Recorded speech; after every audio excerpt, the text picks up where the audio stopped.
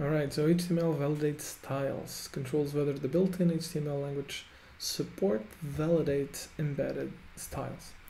So let me show you what that looks like. Let's go and find some styles, or just create some. So let's go for div, then we're gonna write something weird, right? It's going to show us unknown property, something doesn't, like, obviously this property doesn't exist. So if we come here and we disable style validation within HTML, it's not gonna bug you anymore. Oh, by the way,